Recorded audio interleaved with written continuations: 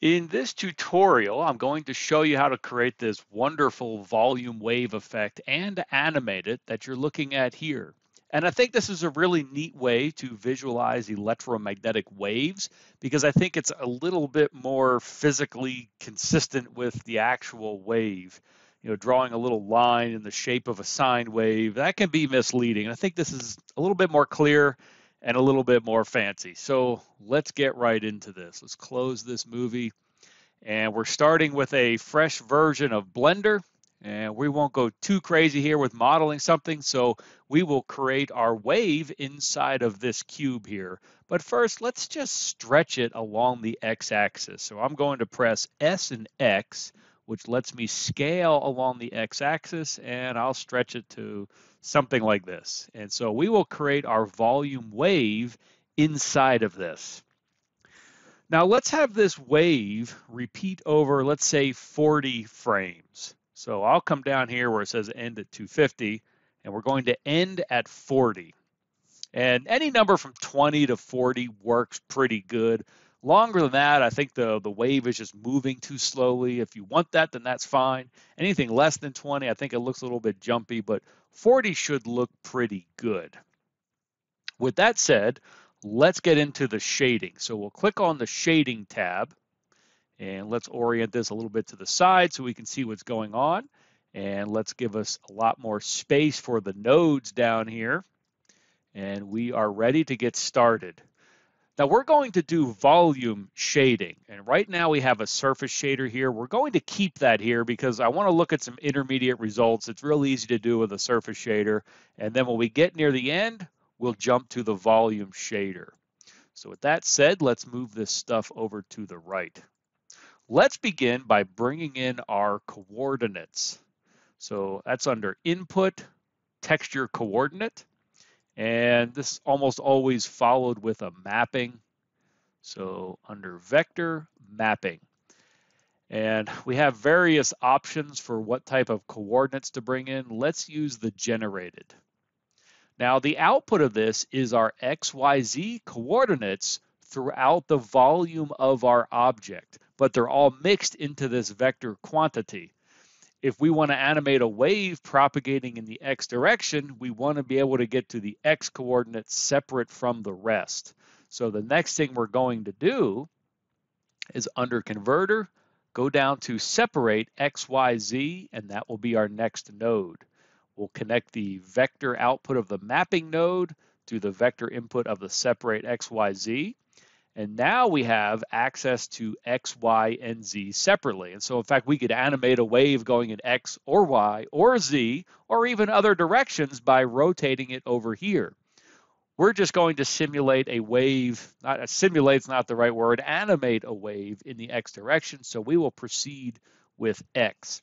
Now, if I feed this X into the base color, it's going to color it basically in proportion to the X coordinate. And so we're going, in this case, from some low X value, probably 0 to 1 over the cross section of this device. Well, we want this to be a sine wave, so let's calculate the sine of that X coordinate. So we'll go in here under Converter down to the Math node. And let's change this from add over to sine. Cosine would work just as well. I will select sine. Now this doesn't seem to have changed anything, and that's because our numbers were going from 0 to 1, and sine of 0 to 1 is still basically going from 0 to 1, so we don't notice anything. We need to feed this sine a bigger range of numbers. So in fact, what we should do is add another math node right between the separate and the XYZ, and we'll change this from add to multiply. And now we can increase this number, and what we can see is now we're getting more wave cycles, because instead of going from 0 to 1, now we're going from like 0 to 20 or 30. And so it goes through many cycles of 2 pi.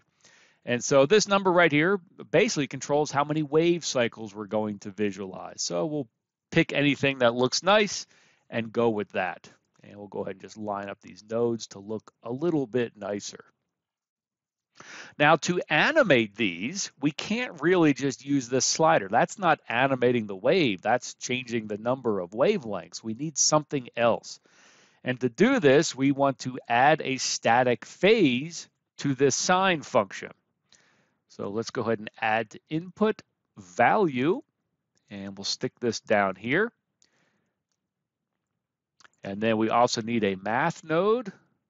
So we'll go down to converter, math, and we'll stick that right between the multiply and the sine.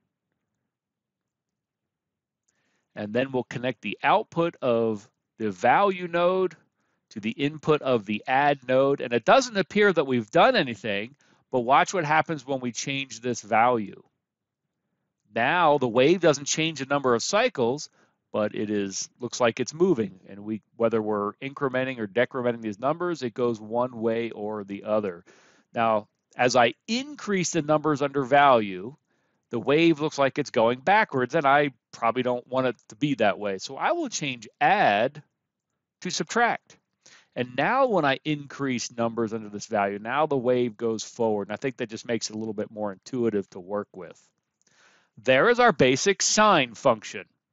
So I'm going to highlight this group of nodes, not highlighting the value, not highlighting the surface shader, just this group of nodes.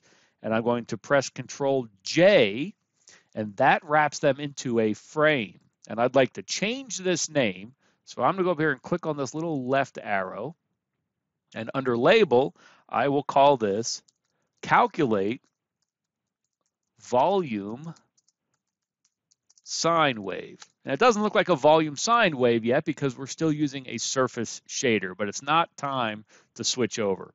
And this node over here, rather than call it value, let's call this phase. And that will remind us, oh, okay, that's the phase. And we'll set this to 0 for right now.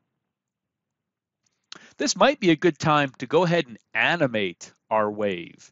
So let's go ahead and do that. Now, back in layout, here's our movie, and we can zoom in on this a little bit.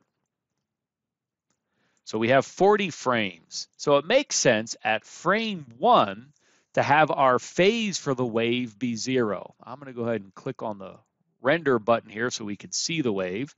Let's define frame 1 to be phase 0. So if we go into our shading, and we click on this, we can make this 0 phase a keyframe. Now what we want to do is go our 40 frames and make that 2 pi phase, but there's going to be a trick here. So back to layout. Now, right now, if I slide this, I don't see my wave moving, and that's because we haven't set a second keyframe, so that phase term is always 0. Now, if I move out to frame 40, if I were to set that phase to be 2 pi at frame 40, the wave would look like it would repeat, except I would have 2 frames with the same phase, 0 and 2 pi, and that might look like a tiny glitch. So in fact, what I want to do is go out to frame 41, even though our movie only goes up to 40 frames, but I'll set frame 41 to be where the 2 pi phase is. That way, when this is played and repeat, it's a nice smooth repetition.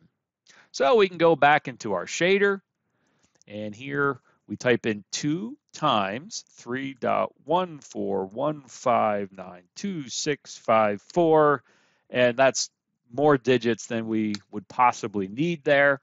And then we will say insert keyframe. So now if we go back to layout, we can play this and watch what happens. We see our wave moving, but look how it sort of speeds up and slows down. And that's the extrapolation mode. That's something that we need to fix. So we go back into shading. We make sure that this phase node is selected. We'll go into the animation tab, and then under channel, there's extrapolation mode. We want to set that to linear. Now we can go back to our layout. If we play this, we should see a nice linear increase of our wave, and that looks nice. So our animation is done. We just now need to finish the shading. So we go back into the shading tab. Maybe we don't want to keep watching this being animated. So I will stop that, go back to frame 1, and back into shading. Okay, so now we look at these colors. what we can see is that seems to be some nice grading in the white regions, but the black is just flat black. And that's because when the sine wave spits out negative numbers, the coloring doesn't know what to do with that. It wants to see numbers that go from 0 to 1. And so we need to fix this. So the way we can fix this is to do two different things with this. One is for color, and then the other is to somehow control density in our volume wave. So let's add a math node, and we're going to do a comparison here. So let's make this a less than or greater than. Either would work. Let's choose less than. And we're going to feed the output of the sine wave to the input of the less than comparison and set the threshold to 0. So now anytime our sine wave is less than 0, it's going to spit a 0 out of its output. Anytime it's greater than 0, it will spit a 1 out of its output. So we can use this now to select between two different colors that we'll use for our positive or negative parts of the wave. So let's go to Add, and then under Color, there's Mix RGB. We can feed the value to the factor of the Mix RGB node, and this lets us choose colors for positive and negative. So let's go ahead and make one of these a nice bright red, and we'll make the other a nice bright blue. And now if we feed the color into the base color of our surface shader, we can see that red is in the positive regions and blue is in the negative regions. However, we've lost our sense of amplitude because we just see flat red and blue. And that's fine because we're going to convey the amplitude through the density of this volume wave. So just to make this look nice, I've highlighted these two nodes, and I will press Control J to wrap a frame around those. And let's rename this frame to something like pos neg color. To remind us, that's where we're generating our positive and negative colors, and we can control them here. We want to bring the amplitude information back. So at this point, this is where I want to get rid of the surface shader. So I'll just highlight that and delete it. And we want to bring in a volume shader. So principled volume is what we're going to use. And I'm going to connect the output volume to the input volume of the material output. And there's no input, so that way we just see this sort of flat grayish cloud. Now, if we feed our sine wave into, let's say, density, now we get these wave fronts, but we have these gaps here, and the gaps are because this does not know what to do with the negative numbers from the sine wave. So let's take the absolute value of that. So we'll go down here under Converter, Math Node again, and we'll select Absolute. So that way positive numbers stay positive and negative numbers become positive. And let's connect that to density. Now we have our positive and negative wave fronts. However, they look the same. And that's okay because we created their colors up here. So we can simply feed the color output into the color input of our principled volume shader. And now we have blue sort of fog for the negative part of the wave and the red fog for the positive. We will want some controls to adjust the amplitude and how that appears. And depending on our render settings or what color we have in the background, we may want to do different things for scaling this amplitude. So that's what we're going to do down here. And so we definitely need the absolute value. The next thing I like to follow this with is with an exponent. So let's add a math node, and we'll select power. There it is, power. So what that's going to do, it's going to take the absolute value of our sine wave and raise it to this power. At 0.5, that's a square root, and that works really good. I think in EV for cycles, I tend to like squaring or maybe just raise it to the 1.5 power. And that can even change depending whether you have a white background or a black background.